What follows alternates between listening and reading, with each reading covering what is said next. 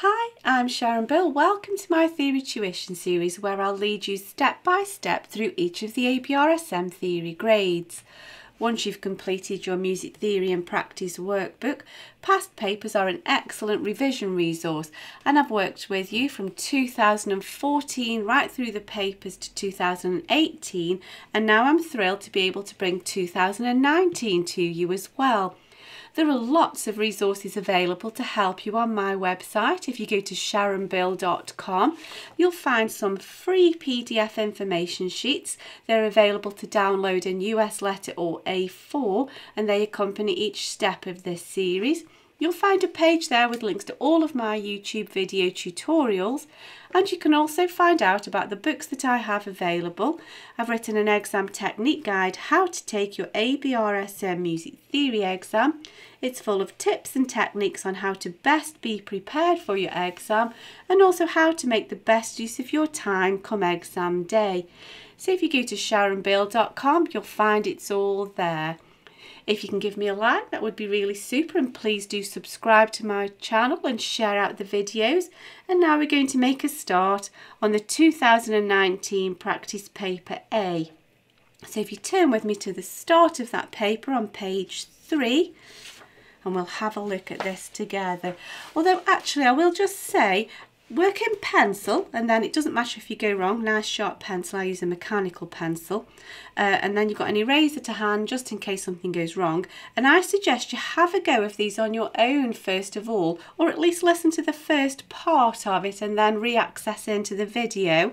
It's much better to learn by your mistakes. So I'm hoping you've had a go at this, and now we'll check through these together. So we need to add a time signature to each of these 5 melodies. So we're going to need 5 different time signatures. And the first job we're going to have to decide for each one is to decide whether we're in simple or compound time, and decide what the bottom number is. What unit beat are we counting in? And some bars are easier to spot than others. And so here we can see we're in a group of 3, albeit 1.5 plus a half gives you 2 of that 3. So 1, 2, 3. We can see just visually we're in a group of 3. And if we just check back here, we can see 1 crotchet, 1 quarter note divides into 2 quavers, 3. They aren't beamed, and so we can see that each group falls there. So we're in compound time, and so we're going to be counting in quaver beats here, I suggest. So 1, 2, 3, 4, 5, 6. So that works out, if we're counting in quaver beats, 6/8. 3/4 counting in crotchet beats or quarter notes would not be correct, because 3/4 is simple time where we're counting in groups of 2. If you just, I'm just going to use a bit of space here and just delve into that briefly. So 3/4 is 3 quarter notes, 3 crotchet beats, and so it's divided into groups of 2. Whereas 6/8 is 2 groups of 3, and you can see it's grouped in 3s. Simple time divides into 2, compound time divides into 3, and so 6/8 is the only appropriate answer there. And we can see 1 quaver beat, 1/8 note, 2 semis gives us another one, 3, 1, 2, and there's a quaver beat rest, 1, 2, 3. So 6/8. Okie dokie, let's press on.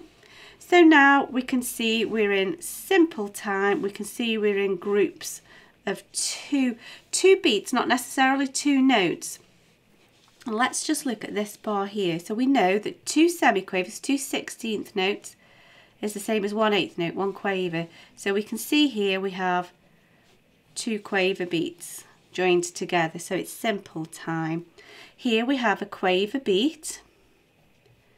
Now half of that is a semiquaver or a 16th note, and we also know, if you want to just double check on your PDF, you can see that 1 quaver divides into 2 semiquavers, 2 16th notes, or 4 demi-semis, 4 32nd notes.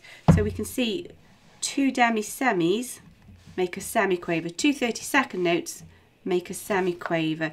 And so here, 2 demi-semis, 2 32nd notes give us a semiquaver. So the dot and these 2 notes here give us another quaver beat when added up. So we can see 1/2 a beat if we counted in crotchets, 2 halves.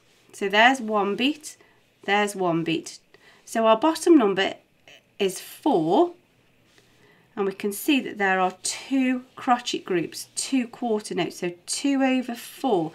There is the possibility that you could also count that as 4/8, because that's still a simple time signature. If you're counting it in quaver notes or eighth notes, that would work out just the same. So either 2/4 or 4/8 would be acceptable. If we want to just check this last bar, just to give it a little bit more work, so a bit of extra revision, we can see we have 1 quaver there, 1 eighth note. Now half as much again is like a semiquaver's worth, and there we have another semiquaver or 16th note, and those 2 together give us a quaver. So quaver, quaver gives us 1 crotchet beat. Now here, it's easy to just diagram that out, especially if math isn't your strong point like me. So there's a full crotchet beat, and I'm dividing it into quarters, so semiquavers or 16th notes. So a quaver is 1/2 of a beat, and then half as much as that again, because of the dot, is 1/4 of a beat, and then there's 1/4 of a beat rest, and so that's our crotchet beat completed. So 2/4 or 4/8 will do. Let's press on. So let's look at this next one. Now don't let triplets confuse you. Remember, it just means 3 in the time of 2. So 3 semiquavers or 16th notes in the time of 2 semiquavers or 2 16th notes. So we know that all of that is 2 semiquavers, 2 16th notes, or alternative, we can just reduce it down again. It's 1 quaver beat. 2 semiquavers, 2 16th notes gives us a quaver beat, and there's another quaver beat. So we can see all of those are beamed together, and we have 1, 2, 3 quaver beats, and the only way to answer that would be 3/8, 3 eighth notes, 3 quaver beats per bar. You couldn't count it in crotchet beats because that would give you like 1.5. You couldn't count it in minim beats or half notes because that would be 3/4 of a beat. You haven't got enough to make a minim beat. The only way to do that would be 3/8. Let's just look at this bar just to give it a little bit of extra revision. The point of these practice papers is to give you revision, so let's squeeze every last drop out of it. So we have a semiquaver here, or a 16th note, and we know that 2 demi-semis, 2 32nd notes, give us another semiquaver, and those 2 semiquavers or 16th notes give us a quaver, an eighth note. So there's 1 quaver beat, and then a crotchet divides into 2 quavers, 2 eighth notes, so 1, 2, 3. So 3/8. There we go. Let's move on to the next bar. So here, this is quite a long bar. You can see straight away we've got a semibreve, a whole note. We've got quite a long bar. So I'm going to just take a stab and try it in minim beats or half notes. So we're counting to see how many of these fit in. So we know that a semibreve or a whole note divides into 2 half notes, 2 minims.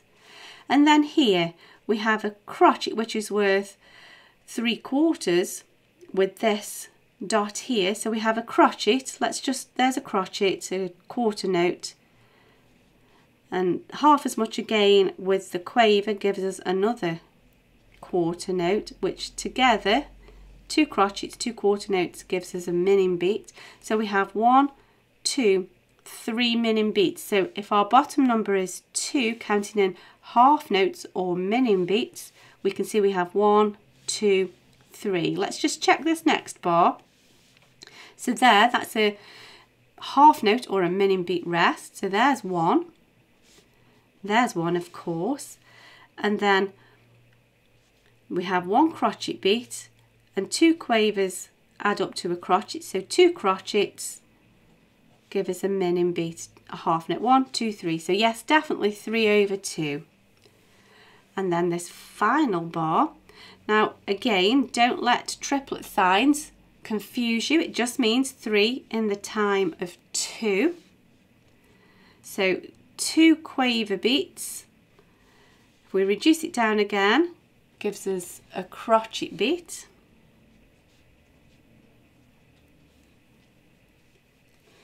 So there we can see we have 1 crotchet beat.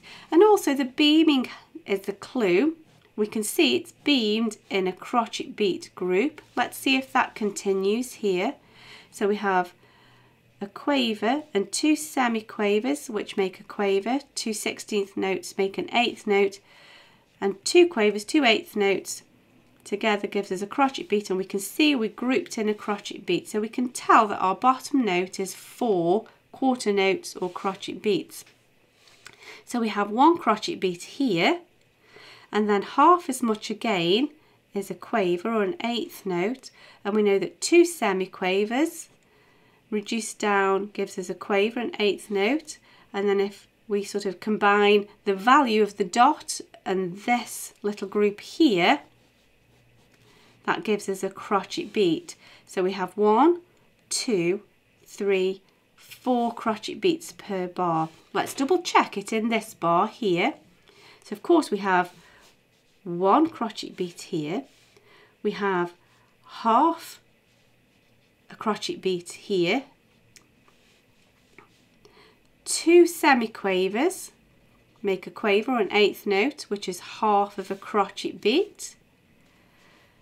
So together those 2 will give us 1. So we've got 2 beats so far. A quaver is half of a beat, a quaver rest is half of a beat. So those 2 together give us another crotchet beat, and there's a crotchet beat or a quarter note rest. 1, 2, 3, 4. So 4 over 4 will definitely answer that question. Alternatively, you could call it common time. And actually, because it's still in simple time, it will still work out correct to have it as 2, 2, 2 minim beats, because we can see we've got 1 minim beat, 1 minim beat. So we could say 2 over 2, which then means we could also say the à la brève, the sort of split common time. So any one of those will answer that question correctly. So I think we've squeezed every last drop out of that and made maximum use of that section for revision purposes, which is the whole point of these papers. Let's press on to question 2. So again, we're still dealing with timing issues, but now we're looking at rests. Now we need to reflect each group, each unit beat, because if you remember from your music theory and practice workbook, each new beat requires a new rest. Just the same as the rules of beaming and grouping, we need to show where each beat falls.